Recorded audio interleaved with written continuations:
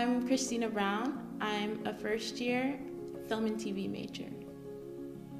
I think it's really important to have a Black History Month because there's so much that we're not taught in schools about Black history, and there's just so much that gets swept under the rug. So I think it's really important to just have a highlighted focus on Black history, Black creators, people that really built this country, because oftentimes they're forgotten and lost, and they shouldn't be. Don't be scared to speak on your hardships.